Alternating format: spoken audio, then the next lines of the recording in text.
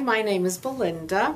I'm a diabetic for several years on insulin, and since having a stem cell treatment, my insulin coverage at night went from, this is a long-term insulin, went from 40 down to 5.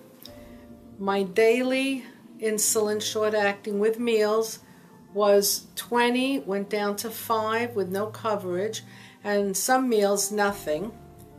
I have decreased the number of diabetic medications that I take. I feel good. I'm sleeping better. Also, the treatment has also secondarily taken care of my arthritis. I had it in my shoulders and my thumbs, and I felt it at night. I was taking to sleep oxycodone, lorazepam, Benadryl, anything I could put there to fall asleep. Now I take absolutely nothing. I'm very happy that I had this done. I also had the PRP, which is for the diabetic neuropathy of my feet.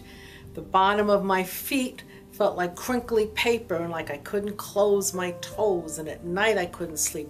That was another reason I took all those pills. Now I'm off my gabapentin. I don't take anything for that. I've had 2 out of the 3 treatments, and the first treatment I sensed 80% improvement. The last treatment I had was, I believe, last month, and that also I felt the improvement.